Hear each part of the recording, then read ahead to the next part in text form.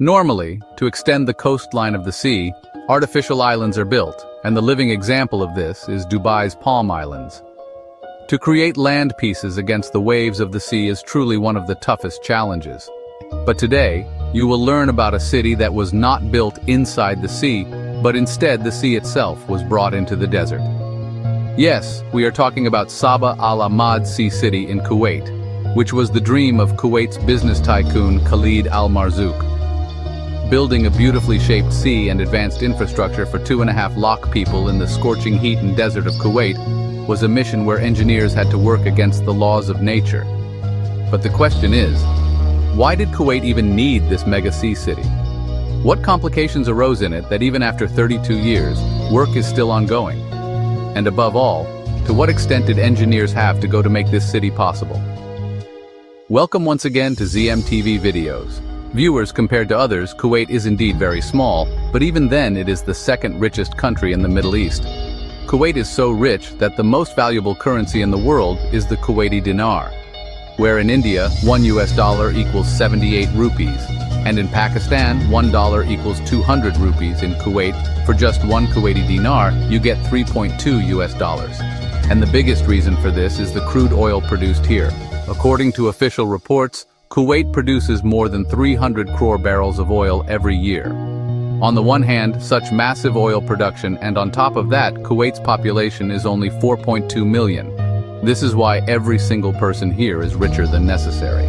Owning expensive cars, yachts, luxury villas, and all kinds of luxury items is considered normal in Kuwait.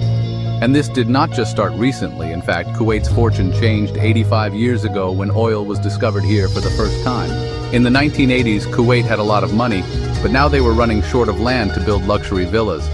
Almost all of Kuwait's area is filled with barren desert.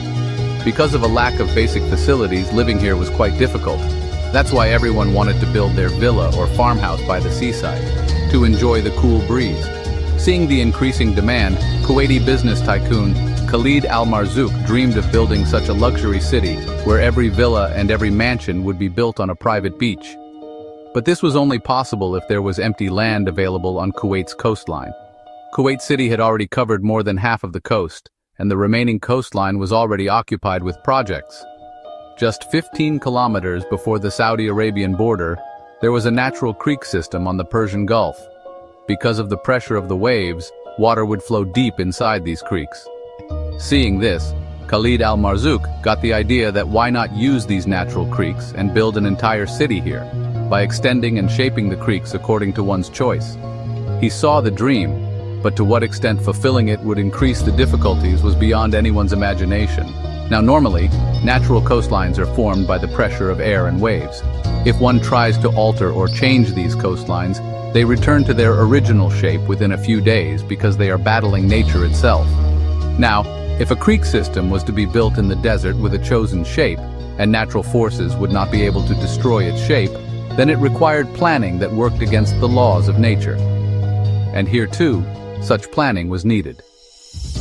In 1986, Khalid Al Marzouk's son, Fawaz Al Marzouk, contracted with a British engineering design company, who, working day and night with the help of computer simulations, created the design of this mega project. Naturally, there were only 2 tidal creeks here, but the decision was made to create 2 more.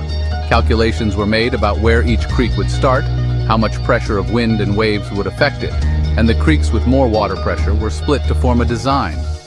But while the matter was still in the planning phase, a huge disaster struck. In 1990, Iraq attacked Kuwait. Iraqi soldiers captured the entire Kuwait within just 2 days.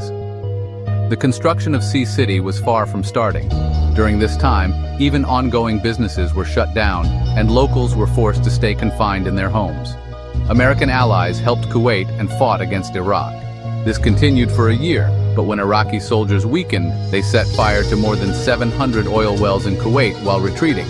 Not only this, but they also installed underground mines around the oil wells, so that no one would dare extinguish the fire. This fire was so disastrous that it continued non-stop for the next 10 months. According to an estimate, because of these oil well fires, Kuwait lost 6 million barrels daily. In total, over 10 months, Kuwait lost 180 crore barrels of oil. The amount of oil the whole world uses in 15 days, The same amount was burnt in Kuwait. After 10 months, Kuwait finally controlled the fire, after spending $1.5 billion. This was one such incident in history that hollowed Kuwait from within for many years. By the time Kuwait recovered from this crisis, it was already too late. Meanwhile, in another Gulf country, projects had emerged that made Kuwait Sea City project look insignificant. Yes, we are talking about Dubai. Here, the world's most expensive 7-star hotel had been built, and construction of multiple artificial islands had started. Moreover, construction of the world's tallest building, Burj Khalifa, had also begun. Dubai had already taken most of the international attraction, but still, in 2004, Kuwait started the construction of Sea City. The Sea City project was divided into 5 phases, and it was decided that phases would be completed one by one. The first task was excavation in phases 1 and 2. For this, 40 bulldozers, 90 articulated dumpers, 87 excavators, 48 dump trucks, and 6 cranes were brought in. This was no ordinary excavation because in this part of the desert, silt was found. Silt is a very soft type of sand on which no building can stand. In fact, even walking on it is difficult. Therefore, the upper layer of sand was separated by digging, and then the silt underneath was removed. After that, the same sand was poured back to increase the ground level. This way, if the sea level rose in the coming years due to global warming, the villas on the shore would remain unaffected. In this project, the excavation of silt and sand was carried out on a massive scale. For months, day and night, an army of workers was engaged in this task. Continuation of previous narration. According to the project director's estimate, a total of 74 million cubic meters of sand was excavated in phases 1, 2, and 3 of Sea City. This was so much sand that the world's largest cricket stadium in Ahmedabad could be filled 20 times with it. The level was raised with sand, but now it was time to compress it. Because at this stage, the sand was very loose and could not bear the foundation of any building. For compression, a 15,000 kilograms weight was dropped from a crane onto the ground. Wherever the load fell, a big hole was formed. In one day, 15 tons of this weight would be dropped 1,200 times, creating such a scene. But one problem kept haunting everyone from within. When seawater was brought into these artificial creeks, would it flow naturally or not? If the water did not change with time, fungus would grow in it, and foul-smelling water could badly fail this project.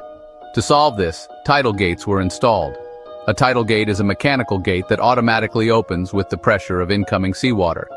When the sea waves decrease or stop, the gate automatically closes. After testing on computer simulations, it was noticed that once tidal gates were installed, 100% of the creek's water would automatically change. The tidal gate problem was only the solution to one major issue, but many other issues still remained. In this project, a total of 250 kilometers of new beaches were going to be created. In fact, these beaches would be longer than Kuwait's own coastline. For so many new beaches, special sand was required, the kind usually found on natural beaches. But where would so much sand come from? This was a big question. Experts came up with a solution. Normal desert sand, which Kuwait has no shortage of, contains particles of all sizes. But the sand on beaches has larger-sized particles. Therefore, the decision was made to filter coarse-sized particles from normal desert sand. The sand was washed with water, and the larger grains were separated. Not once, but this process was repeated 4 times. The grains left after washing and filtering were perfect for beaches. Every day, 4,000 tons of sand were brought in, washed, and filtered. This process continued day and night for months. To protect the beach sand from the pressure of waves, stone walls were also decided to be built. These stones were brought from a quarry across the border in Saudi Arabia because Kuwait did not have even a single stone quarry of its own. After 6 years of effort, 3 phases of Sea City were completed. Now it was time for a grand launch party. The then Emir of Kuwait, Sabah Al Ahmad, inaugurated the project with great celebration, and on this occasion, he also decided to attach his name to the project. Since then, this project has been known as Sabah Al Ahmad Sea City. This is an extremely complex mega project of its kind, of which only 4 phases have been completed so far, and construction of the 5th phase is still ongoing. For the past 32 years, Kuwait has endured many difficulties to complete this project, and explaining all the engineering challenges faced in it in a short video is indeed very difficult.